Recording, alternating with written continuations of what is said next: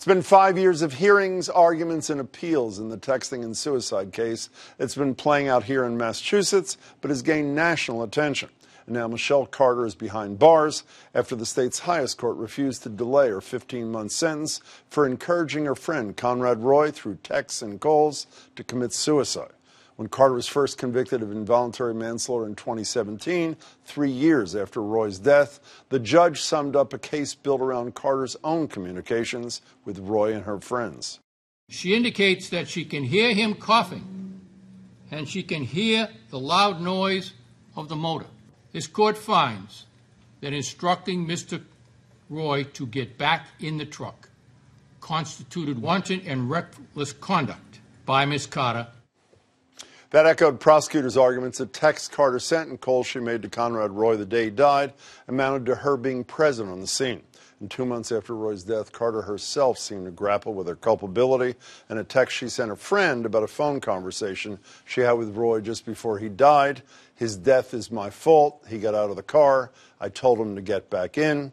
Carter's lawyers argued that while the outcome was tragic, her words were protected speech. A panel of Supreme Judicial Court justices upheld her conviction, but Michelle Carter's appellate attorneys say the case is not over. There are First Amendment questions that still need to be answered, possibly by the U.S. Supreme Court. One of those attorneys, Daniel Marx, joins me now. Nice to see you, Dan. Thanks for being here, along with Nancy Gertner, retired federal judge, senior lecturer at Harvard Law, who's also working on the case. Judge Gertner, thank you so much for being here. Dan, can you tell me briefly, summarize why you believe the trial court and the SJC got it wrong? Well, I guess the most simple way to say it is Michelle Carter didn't kill Conrad Roy. You know, he made a tragic choice to end his own life. It wasn't the first time he had tried to commit suicide, but she didn't cause him to do that. She didn't force him to do that, and she didn't make that tragic choice for him.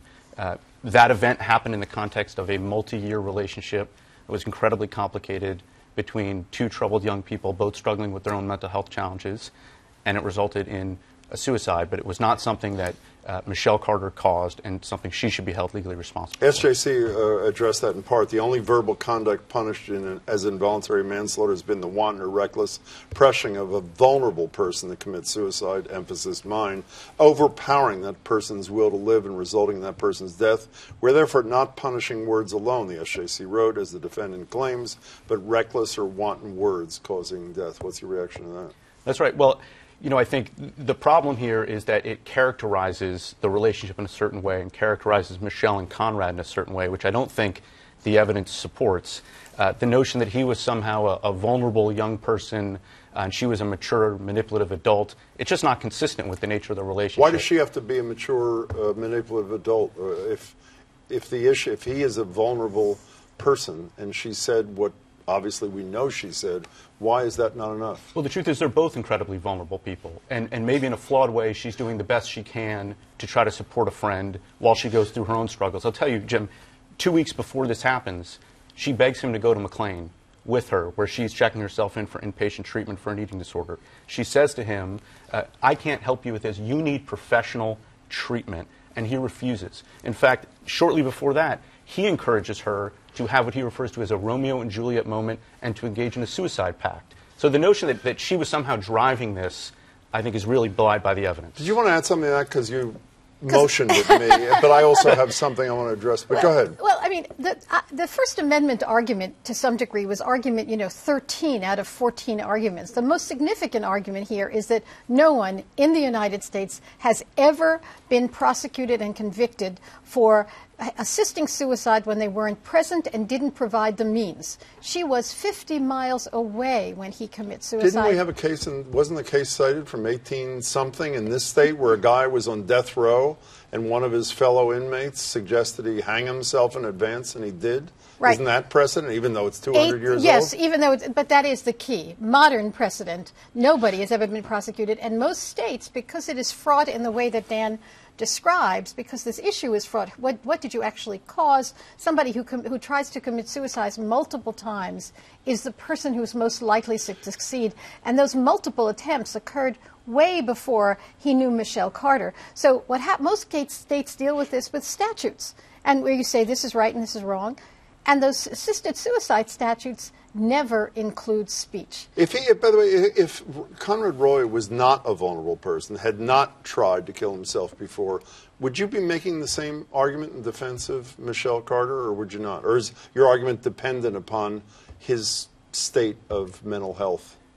No, I don't think our argument is dependent on his state of mental health, and that's one of the real problems at the heart of the SJC's decision, is we now know we've waded into an incredibly complicated, controversial issue with no ability to distinguish the cases that the public agrees are unsympathetic and merit prosecution versus the cases that we all agree are somehow sympathetic and shouldn't be prosecuted. If this state, as the Bristol County DA urged us to do, had a statute like dozens of other states that do criminalize this kind of conduct and said that convincing someone to kill themselves is a violation of state criminal laws, But that's the point. That would likely, if they did that, that piece, which is where speech alone leading to suicide, is likely to be unconstitutional. Okay, can we get to us, Jim, by the way? The Minnesota Supreme Court has ruled in exactly that case that it's unconstitutional to pass a law saying you cannot encourage someone or advise them to commit suicide. They've ruled it's unconstitutional. Can we get back to the thing that virtually everybody knows about this case, even though you were kind enough to share a letter to the editor that's about to go in the Globe that you think people misunderstand? Get back in. The judges talked about it. Virtually all of us in the media talk about it. But the thing that I don't quite understand from your letter, you argue that most of us, and by the way, I plead guilty to this, by the way, have mistakenly from time to time said that that was in one of the texts that she sent to Roy. Right. But it was in a text she sent to a friend, Sam Boardman, 2 months later, in which she said, in her own words, I said to him, get back in. Right, but why isn't that determinative? Well, it's not determinative in the sense that she is... That she said it, well, I mean. Yes, she said it, but first of all, the contemporaneous texts are totally inconsistent with that. When she couldn't hear from him anymore, the contemporaneous texts on the day, moments after she says, where are you? I'm worried. I love you. And she starts frantically calling everyone. That's evidence of what her state of mind was then. This letter, 2 months later, in a rambling text message, is it could be true, I suppose, although it's weighted, it's counterweighted. Didn't she say on the same day, it's time to do it now? Didn't she say that earlier on the day that he committed suicide? It wasn't all, take care of yourself, don't do it. I mean, she did. Absolutely, and no one's trying to sort of deny the facts. The text messages are in the public record. And I encourage people to go and read the tens of thousands of them. Yes, there are things that, in retrospect, I'm sure she would rather have not said in text messages. But there is no evidence other than her own statement months later in a rambling text message that she ever told, that he ever stepped out of his truck or she told him to get back in. And you say that that's not true because she was traumatized? Well, this is part of the problem, is the Commonwealth wants to have it both ways. When it's convenient for them, they cast her as the consummate fabulist. She'll make up any story to be the center of attention. She drives him to commit suicide to get more friends at school. But when they need it to be a piece of evidence, the only piece of evidence to convict her in this case, we are supposed to take this phrase in a pages and pages long text somehow as gospel. Is this going to the Supreme Court of the United States? At least you hope it does? We'll take it to the Supreme Court. You put someone her age on these facts into prison. You know me.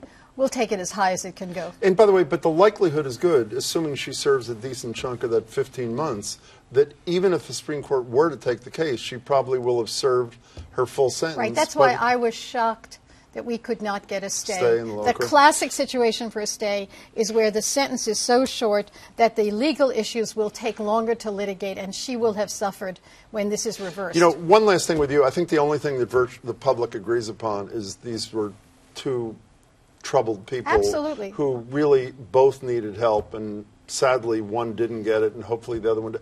She didn't speak the other day. How is your client? How is Michelle Carter?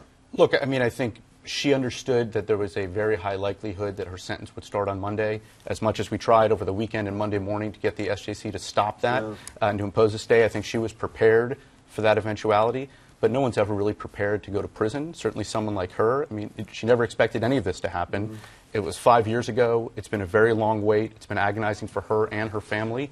And so this is a difficult time, but she knows that we're going to keep fighting. And your statement should be in the Globe probably tomorrow if people want to read the whole thing. No one has ever been prosecuted on any set of facts like this in the country, and we shouldn't be the first. Judge, thank you for your time. I really appreciate it. It's good to meet you, too. Thank you so much for your time.